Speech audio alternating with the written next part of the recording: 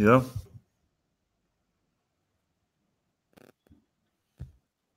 And we are live. Welcome everyone to a new episode of Electrek Podcast. I'm Fred Lambert, your host, and this week I'm coming to you live from Paris.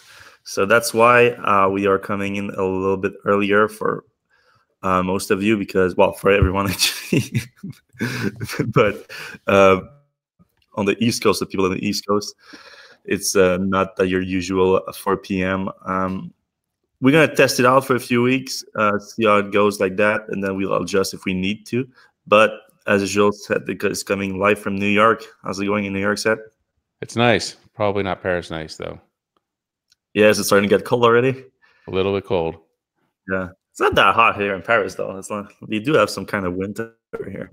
You got a tropical tree behind you, so I'm thinking it's a lot warmer. Yeah, I am in a house.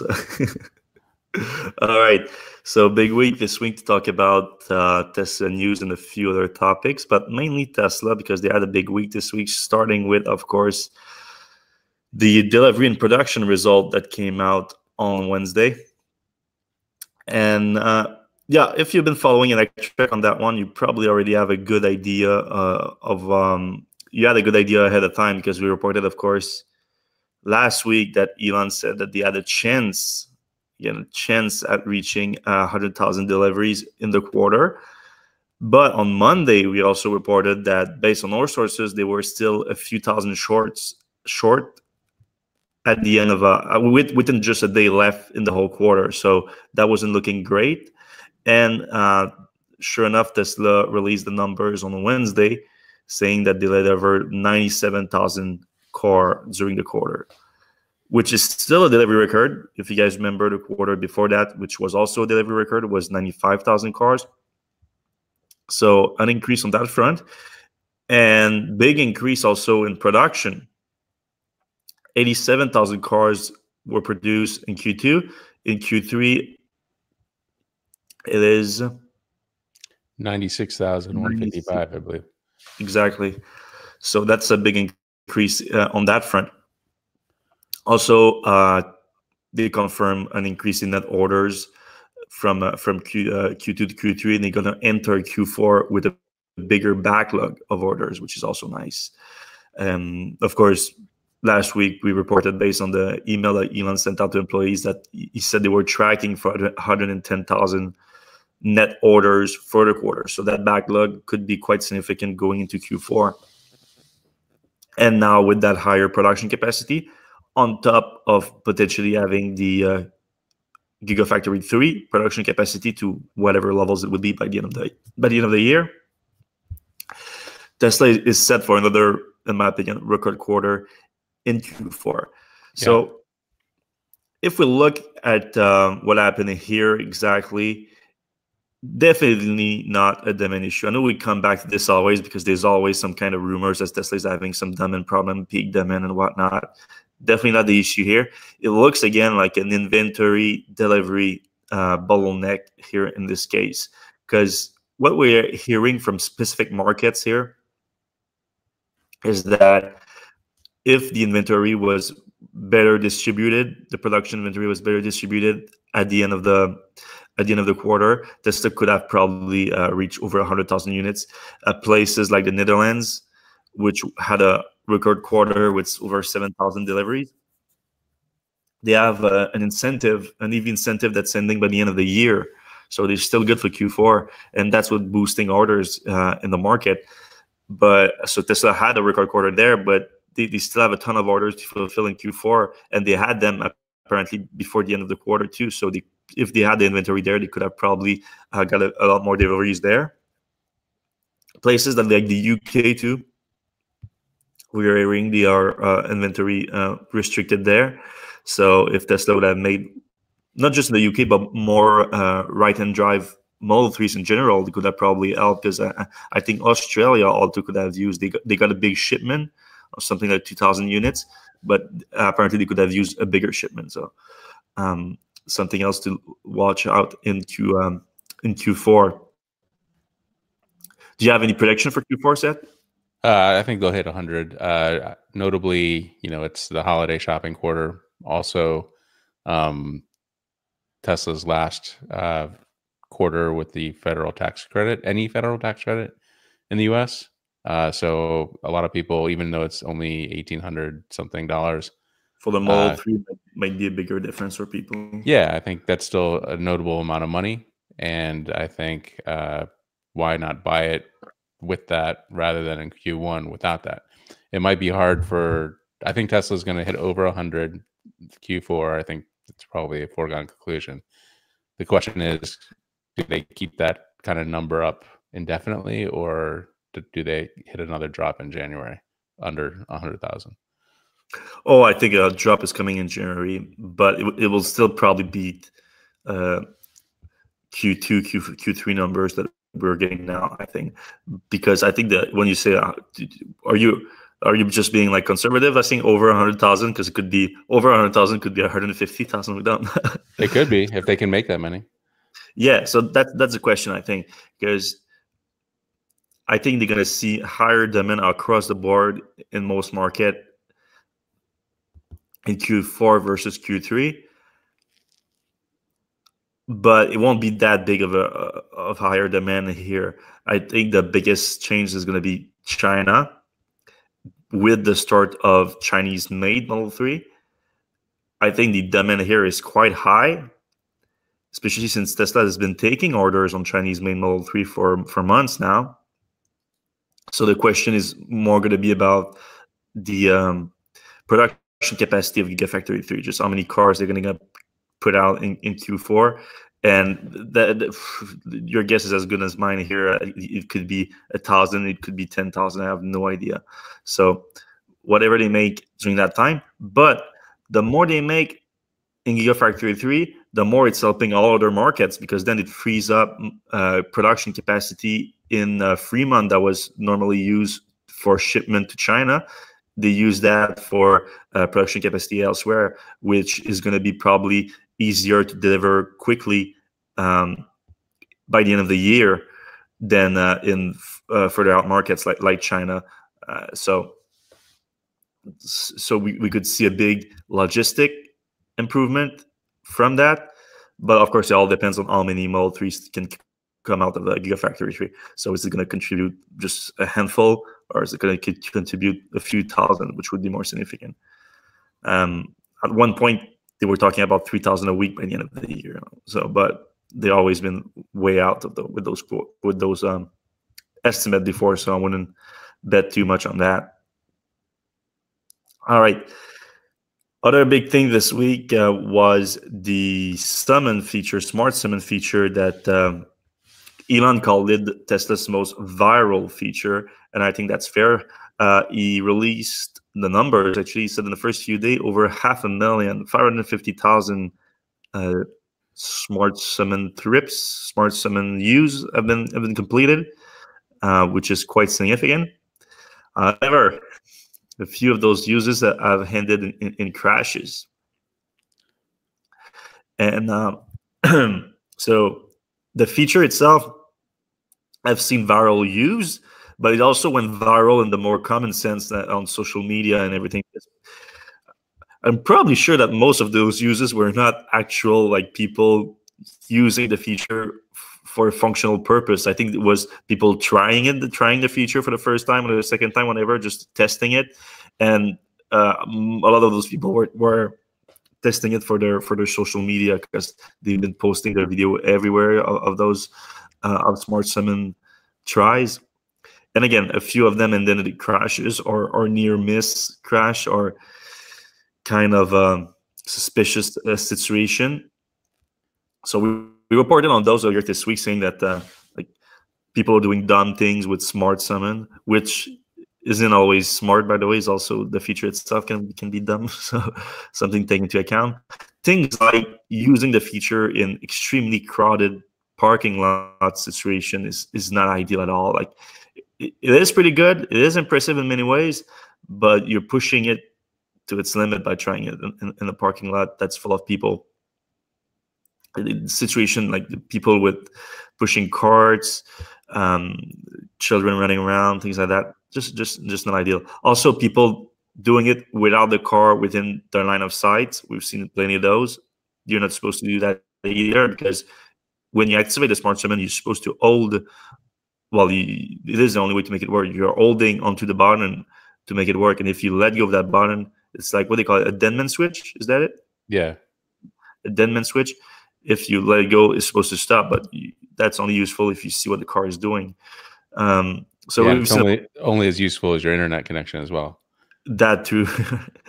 And we've seen also people testing the object detection feature of the smart summon, meaning they throw themselves in front of the car or whatnot. So don't do that too. Jesus. Yeah, we've seen the people do that with autopilot before at higher speed. At least smart summon is not that fast. So right. I mean, I think Tesla's kind of betting on like all the screw ups are going to be so slow that it's not going to be a big deal. But clearly, they're going to probably get some lawsuits about wrecked cars. I'm just assuming here. The language is clear. It's like autopilot. They are responsible for it, and that's why they should always be within the line of sight and ready to let go of the button. Yeah, but what if you let go of the button and it continues another couple feet and crashes into a wall? Yeah. That's the thing that always people were talking about with the autopilot crashes. Like people were looking for a crash where it's just not just the autopilot failing, but autopilot like causing wrecking. Right. just not like not seeing the lines and going over or something like that. It was actually like jerking the car really fast into a ditch or something. But we've never really seen that happen. Of course, Tesla is also like limitation on what the autopilot can do in terms of how strong of a movement it can do. So, but anyway, so we've seen a bunch of that, and NHTSA confirmed that they are looking into those incidents. NHTSA, of course, is the American transport regulator, and they said that they're in contact with Tesla to talk about those incidents.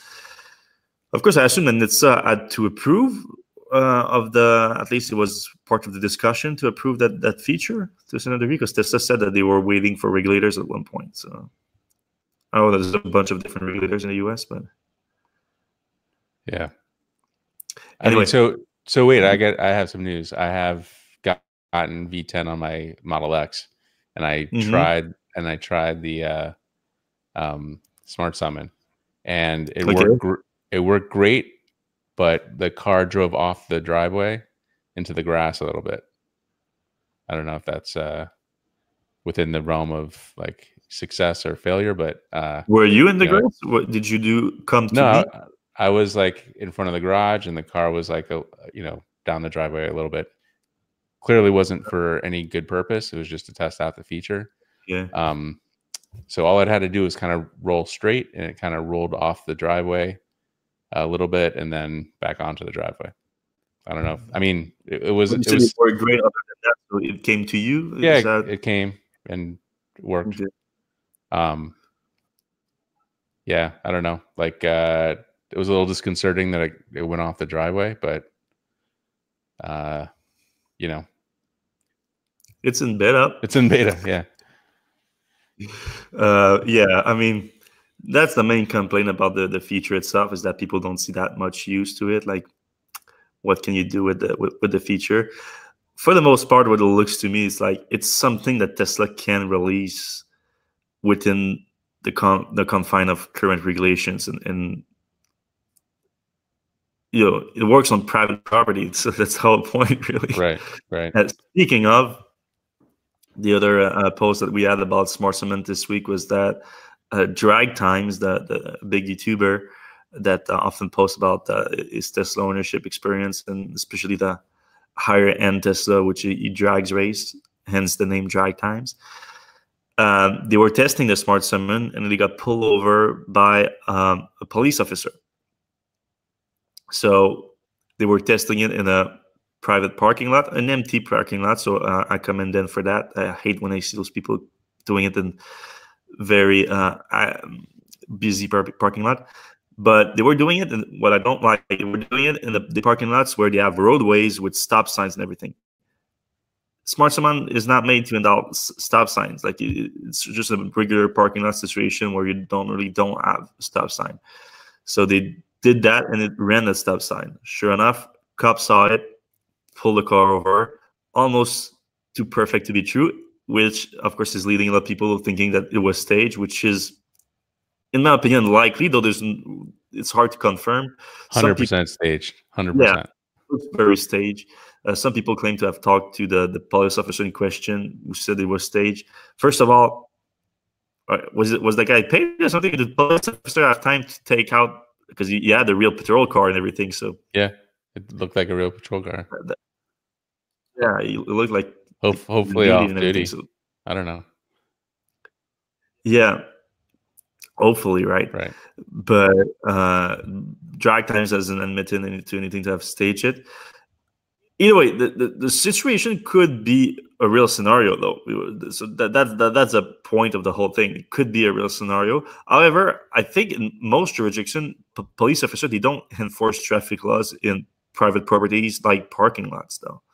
I'm not that to say that you shouldn't follow those traffic laws, but I'm not sure they can, other than some like endangerment, like things like that, which maybe running a stoplight could fall into that. I'm not sure. Either way, then Brooks from Drag Times was saying, who gets the parking ticket? Is it the car or is it me? Of course it's him. So that was the only relevant question. If people actually had that question, of course it's him. Like, everything in Tesla's literature about the feature makes it clear that you're responsible for the car, and that's why there's a dead man switch. So you should get a ticket. Of course, he didn't get a ticket. Does that have something to do with the officer being off duty and the whole thing being staged? You be the judge of that. It would have been cool at the end if the officer just started stripping, like at a strip party or something, because it seemed very fake, and even the officer didn't seem real. But that patrol car definitely did look real. Yeah, the only thing what made me think that it wasn't staged is like everyone that was saying it was staged. Is like they're like, oh, there was a GoPro in the car. Like, of course, there's a GoPro in the car. The guy is filming a YouTube video about testing the smart, like hundreds of thousands of other people. So that was like, that's not why it's staged. But you're right. There's other things that points to it being staged. The reaction of the police officer, amongst other things. The police officer himself saying, "Who do I give the ticket to?" Like, right. Who cares? Like, you can give the ticket to the driver, or you can just assign the police officer can also assign the tickets to the car, and then the car owner has to pay it. So either way, it's coming to the car owner. It's not like he's going to contact Tesla and say, "Oh, your Tesla software was in charge." And nah, you would have never thought that. So weird. Anyway, moving on. Another big news of the week was another Tesla acquisition. Tesla hasn't confirmed it yet, but it looks like it's very much happening. Was first reported by CNBC, but then confirmed by the CEO of the company in question. The startup is called DeepScale, and it's basically an AI startup focused on deep neural network with a focus on computer vision. So deep neural network for computer vision. You can imagine why Tesla would want a company like that. It looks like a relatively small company in the development phase, though they did came out with a few different products relating to deep neural nets, and including a computer vision system for self-driving car, or at least to deploy autonomous features inside vehicles. And their whole focus, from what we can tell, is on extremely computing power, and overall power efficient deep neural nets, which also has been a focus from Tesla. The whole point of building their self-driving chip to be able to increase the computational power in the car while limiting the power efficiency. So they don't want a chip that just consumes a lot of power. And we're going to get into that a little later too in the podcast. But regarding the DeepScale acquisition, it basically looked like what people call, I think, an acqui-hire. Is that it? Yeah, acqui-hire, where they buy the company not so much for their business, for their products, but for the talent itself. So the people building the company. the CEO of DeepScale, Forrest Hiandola,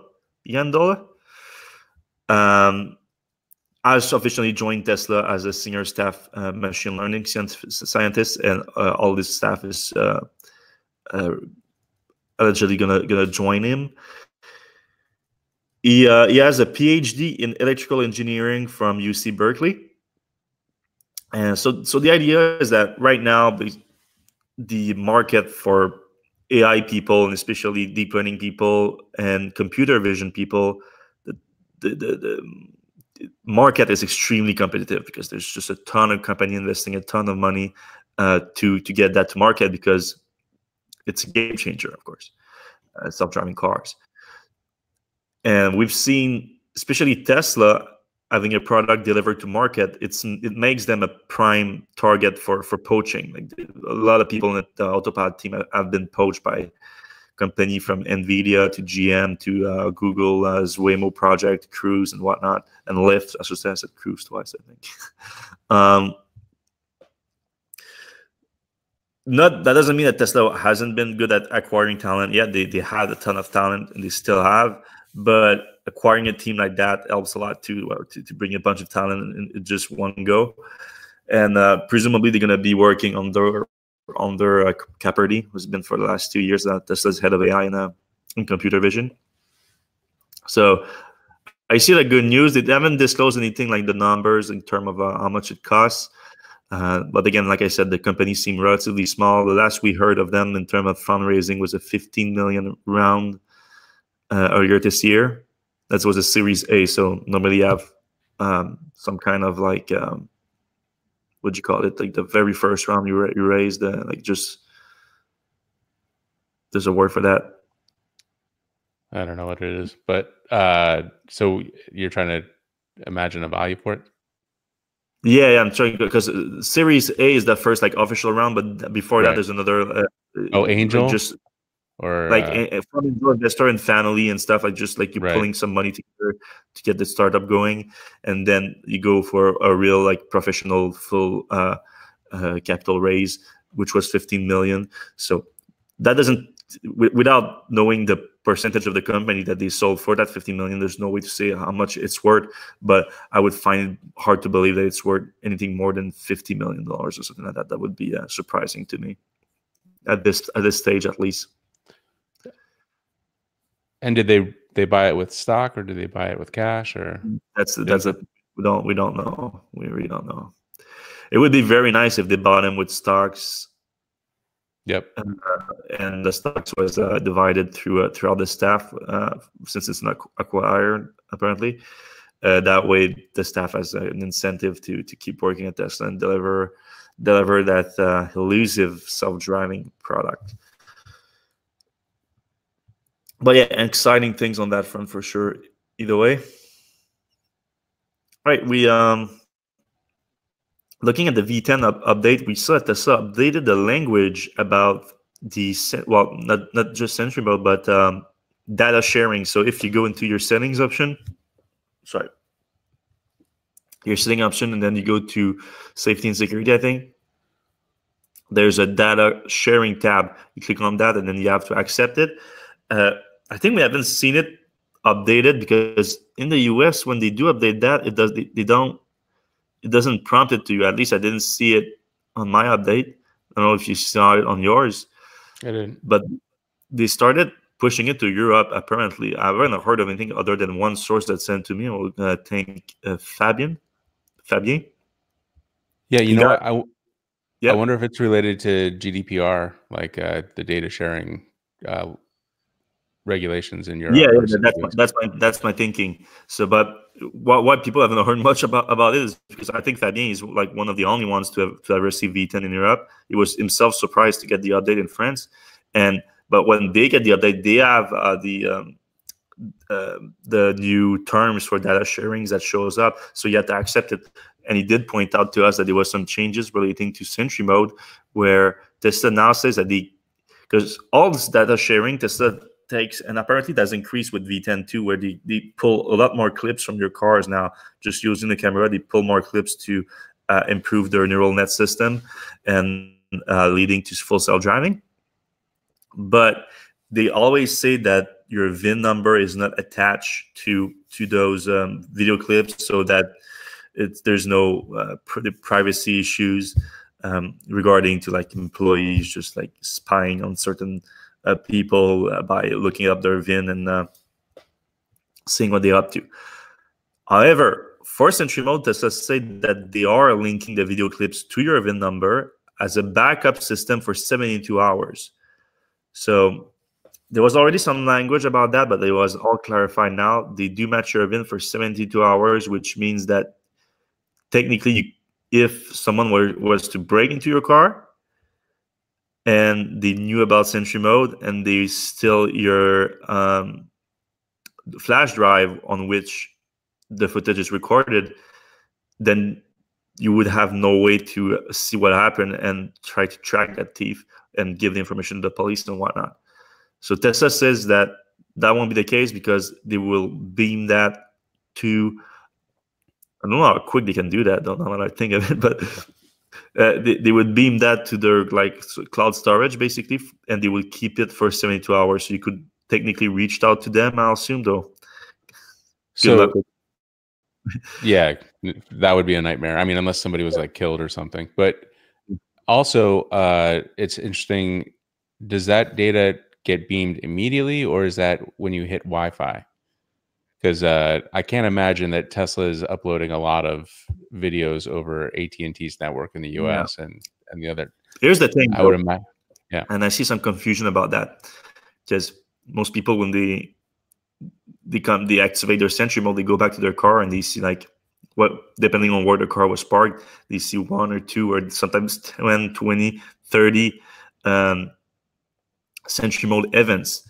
It's not for every Sentry Mode events. They only do it for alarm state events, which means we explained that early on when Tesla released the Sentry Mode, because there's different state of Sentry Mode where the car is just recording, when the car is showing an alert on the screen, and when there's an actual alarm that starts because it detects what Tesla referred to as a severe threat. Here's the thing: we've never seen that happen myself, for other than people actually like banging on the windows or actually breaking the windows and getting inside the car. So that's the point. If someone gets your drive, they had to get inside the car, so they had to breaking inside the car. So hopefully the alarm state of Sentry Mode would have triggered and the video would have been to the cloud. But like you said, there's some question about like when does it beam, like, because it would have to be almost instantly because the video was recorded right before the time that we would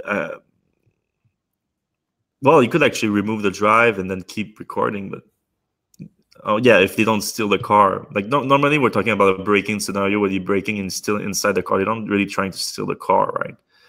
Though not impossible, but less likely. So yeah, that's good news.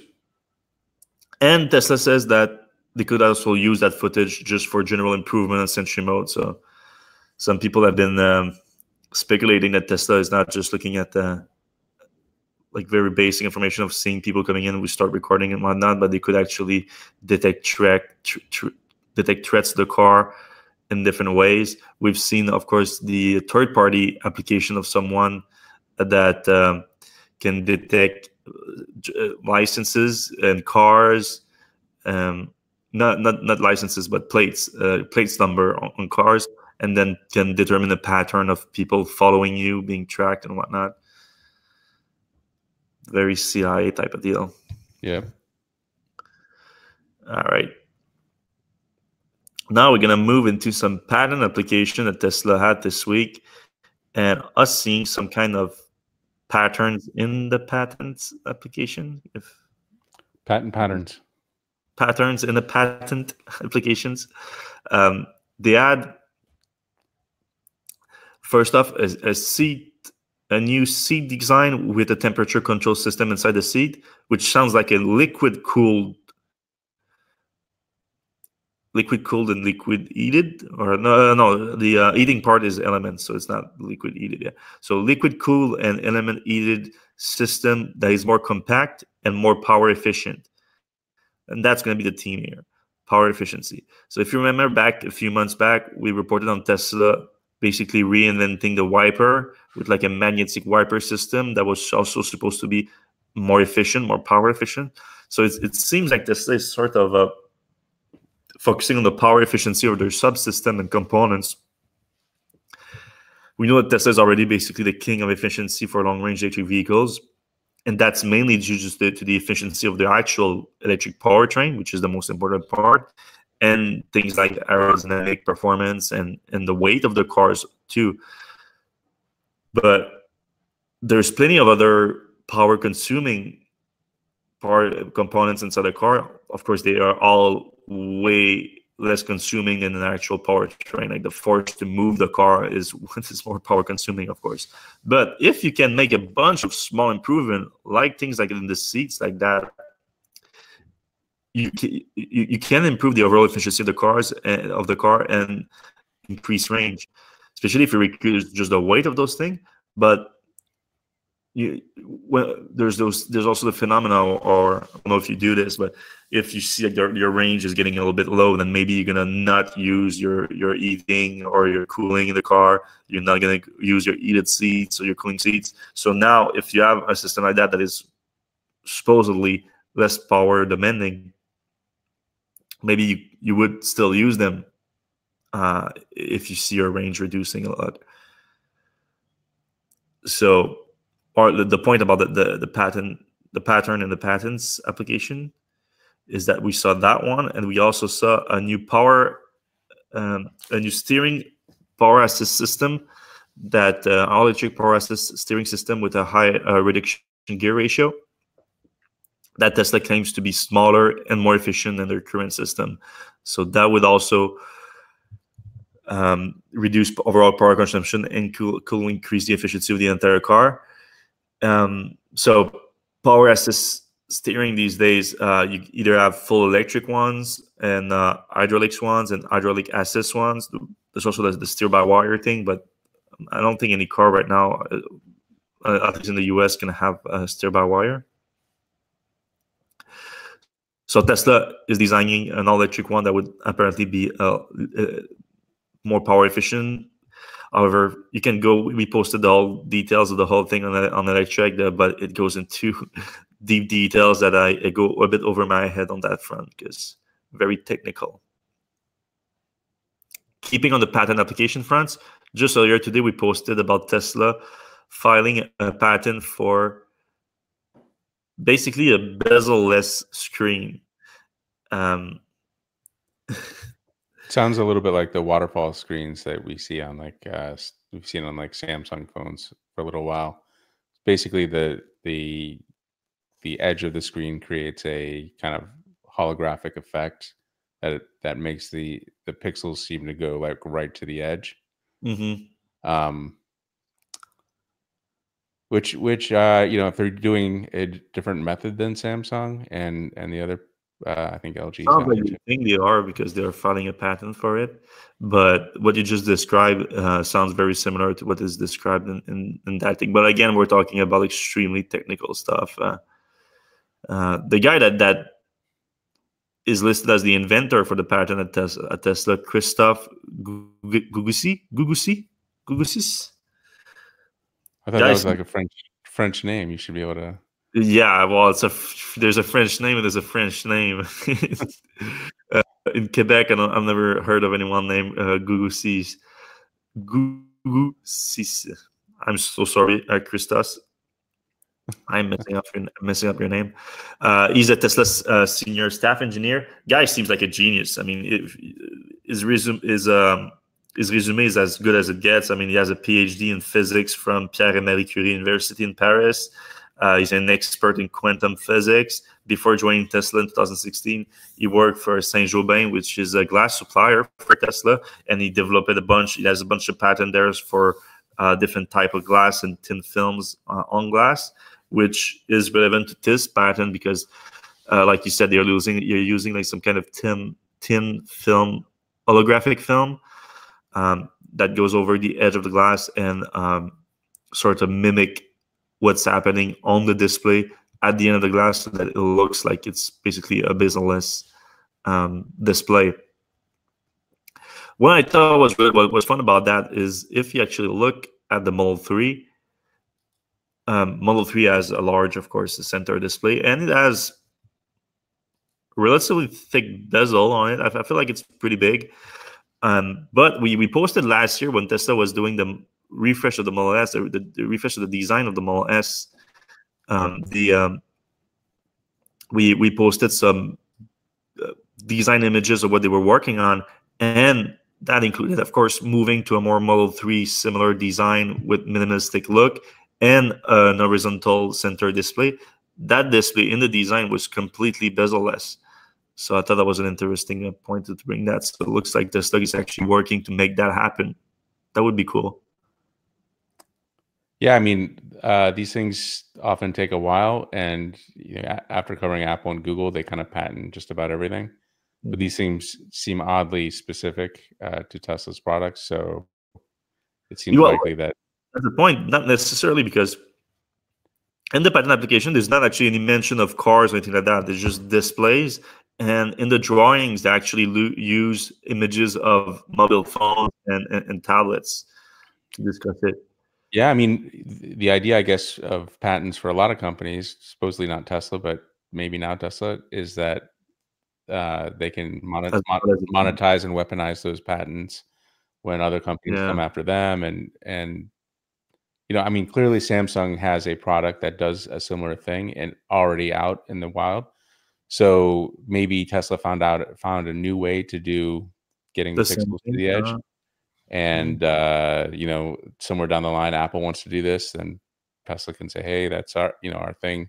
Give us a bunch of money." I don't know if that's really the motivation, but certainly an option. Well, Tesla has been very openly against some type of patent trolling, which is not exactly what you just described, but similar. Anyway, I would like to see that in Tesla's future cars, for sure. Moving on, Porsche, the Taycan. So they started production last month. They unveiled the car last month. They started production a week later. And now they're talking about increasing production capacity, something they've been talking about for a while now.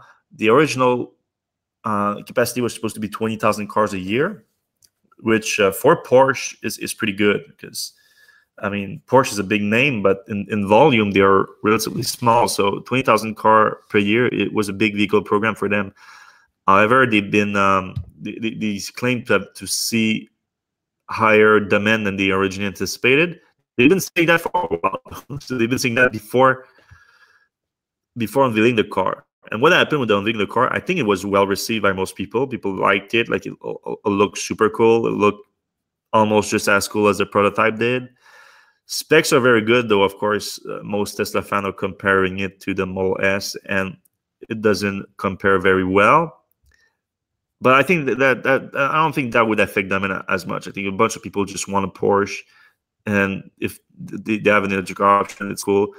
So plenty of people would just never buy a Tesla for whatever reason. So to have another sports sedan, well, Model S is not could be considered also a family sedan because of its size, not the Porsche though, but performance-wise, it's also a sports sedan. So it's nice to have an alternative. So I think that doesn't affect demand as much. What I think affected demand when the car was unveiled, I don't know about you, but the price was surprising a little bit to me. Like, it was higher than I thought. So I thought that might have turned around some people that actually at first reserved the car, or I don't think I can even say reserve, because they had some kind of, they called it like a show of interest for the car. So they called people prospective buyers, not reservation holders or pre-orders or anything like that. But apparently they still said after the unveiling that they had 30,000 people sign up to buy the Taycan. So wow, that's good. It's a year and a half. Yeah, exactly. A year and a half based on the original production capacity, which they are apparently increasing now. They announced this week that they are hiring 500 more people to work out of the Zuffenhausen factory, where they are producing it, and so that brings the total to 2,000. So that's all they're talking about it. They're not talking about what's the actual new volume capacity. They're talking just about jobs. But they do say that it's not because they just now realize that they need more people to produce the 20,000 cars. It's because they want to increase the overall capacity. So that's good news. But I find it weird that they're talking about it just in the job perspective, because of course you don't just need more people, you need more batteries, you need more all of the components, and especially the batteries I think are often a bottleneck. So I would have liked to hear about that. So I'm thinking that maybe even Porsche doesn't know exactly how many they can produce. Like they were planning for 20,000, but now they want to do more. They're willing to hire people to do more, but there might be other bottlenecks here. So that might be why we don't have a new exact production capacity. Moving on to Volvo. So last week was exciting. Volvo finally announced that they're unveiling the XC40, the all-electric version of the XC40, I have to say, because they have other version already on the market. But if it's not all-electric, we don't care about it. So the XC40 is their most popular car, right? I think it's the second most popular car. Okay. Yeah. But it's up there. I think it's like 80,000 units a year right now. They are hats or something like that. So it is a significant vehicle program but it started as it's cheap too. It's in the low 30,000 or something. So for a Volvo, pretty good. Yeah. So last week they announced they're going to unveil it on October 16, and they teased the safety capacity of the car. Of course, safety is a big thing for Volvo. They've been known for that. This week they unveil a bunch of teaser images, just design drawings though, but they also confirm a few features of the car, including the fact that it's going to have a full frunk, a full 30 liter. Is that all you call it? Yeah. 30 liter front trunk. So they're going to have that. They confirmed the design of the front end, which is always a big deal for when an automaker is going into all electric vehicles, because they're used to having the grille. And so what is going to be their approach to the grille in an all electric car?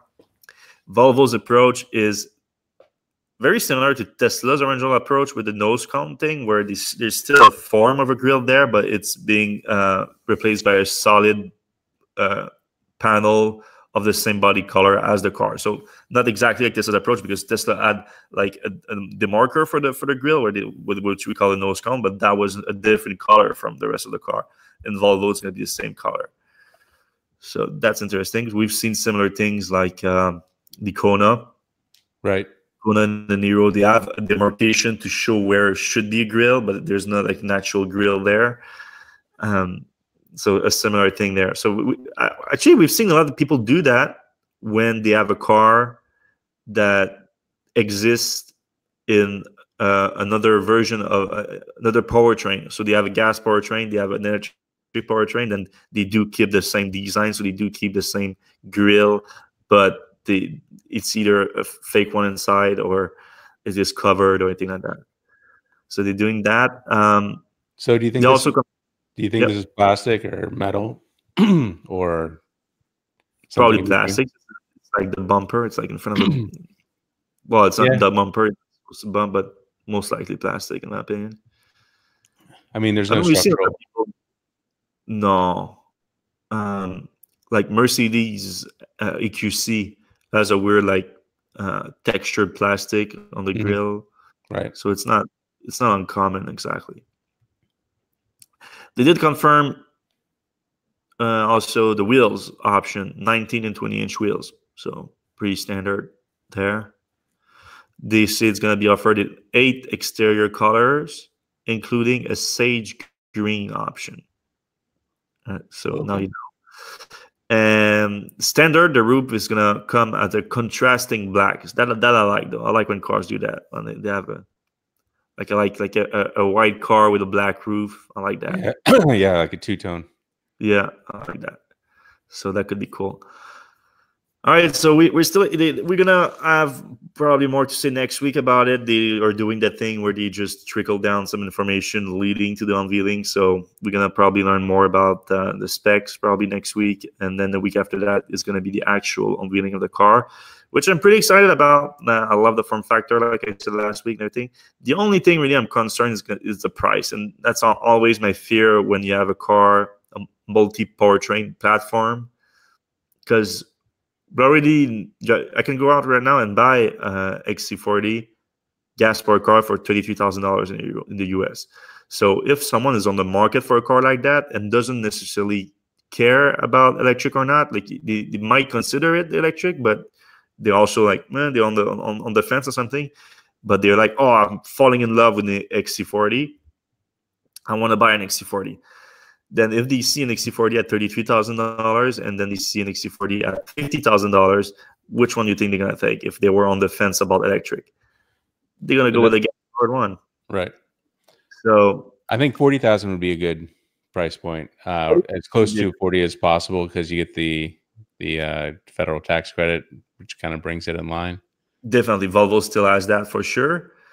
But the other thing is you need a good salesman for it. Like if you have a good salesman, they could sell to you the difference in pricing. They could tell you like gas savings and maintenance savings and whatnot.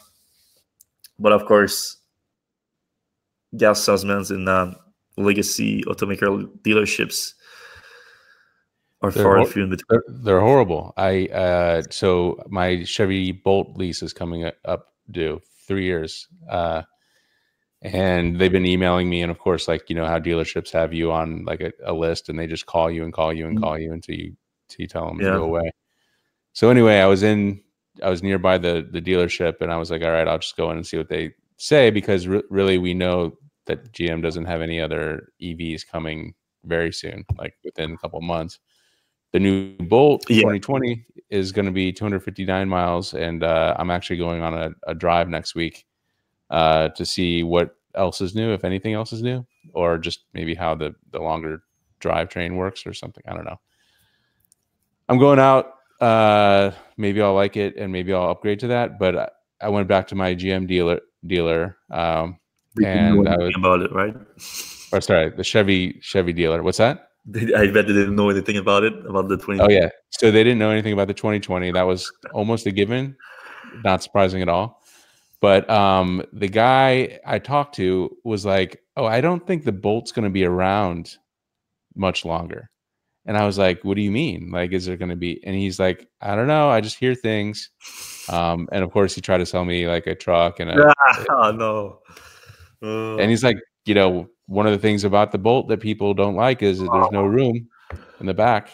You need some more room. We got covered. You have a big customer that comes in your store and he's like, I like this product. Apparently a new version of it is coming out. The guy just start listing bad things about that product instead. Makes no sense. No, it doesn't. Well, I mean, it does if what you have in inventory is a bunch of trucks. No? Right. Or if the Chevy Bolt people haven't come back in 3 years because they don't need oil changes and brake pad upgrades and all that other stuff. Good point. So I'm seeing that every time I ask GM about it, they're like, no, don't worry. The dealers are incentivized to sell electric vehicles. No, they're not. They're just not. They need to start a new sub brand called Saturn and sell only electric vehicles. Yeah, that you've been pushing that for a while. I think. It's not happening, but I'm going to push it again next week. Yeah. I agree with that. I agree that when you have this huge legacy business of selling gas powertrain is just not the same at all as selling electric vehicles. And dealership I hate talking about like general terms like that, just dealership, because I know some of them that are very, some very like it, like especially we don't want in Quebec a GM dealership too. Right. They sell like half the Bolts everywhere. Like they absurd amounts. They sell more Bolt than anyone on the market. we didn't have the Spark EV. They imported Spark EV from the US and stole them in Quebec before they were available. They were very good. Now I forgot the name of it. It's like an English name, but in Quebec, in the middle of Quebec.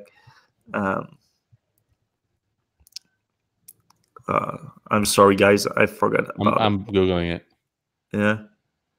It's actually there's too many. There's not that far from where my parents live. It's an R. It starts with R. I'm not on the comments on YouTube. I'm sure some people on YouTube are like screaming the name right now. Let's see. Nope. No one's. A third of this dealer sales are Chevy Volts. Bourgeois? Yeah, Bourgeois is good, but there's another one. Oh no, where is the Bourgeois dealership? I might be confusing it with the name of the town. Rawdon. Rawdon. Okay, that's them. Okay, it's Bourgeois, GM Bourgeois or Chevy Bourgeois. Is it Chevrolet Bourgeois? Chevy, yeah. Chevy Bourgeois in Rawdon. Those guys, they sell a ton of EVs and they're completely on board. So I know they're not alone. To another other dealership are excited about EVs. Yeah, particularly on the West Coast. I know there's a lot of dealers that are on board. Here in New York, 2 Chevy dealers I went to were both garbage.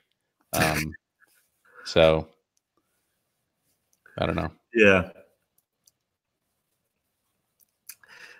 It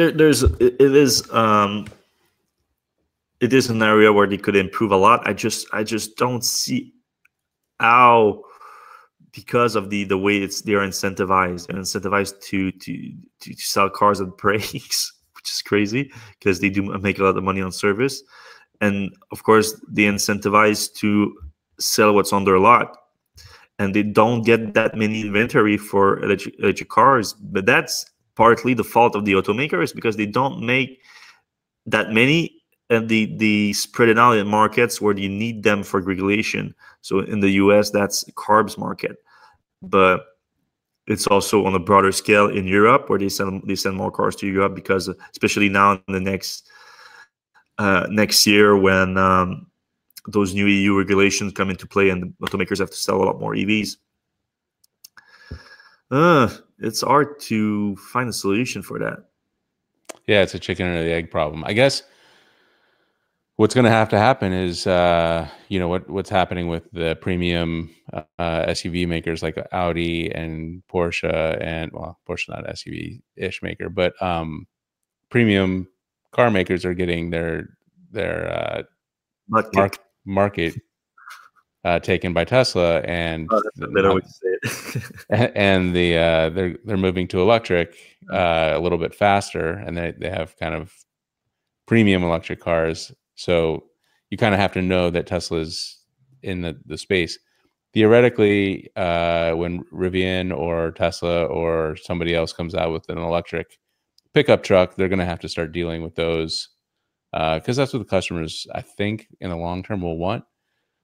So I think that'll make the Chevy dealers not as garbagey as they currently are. That's for sure. Long term, that will happen. Long term, they will fall under pressure. That there's no doubt about it. But I mean, in the short term, if we want to accelerate the adoption, we want the dealership on our side, and it's hard to get them on our side right now. Yeah, especially since Tesla is so.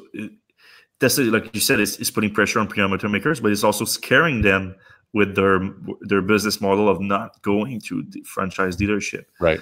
So it's like they're getting hit on both sides.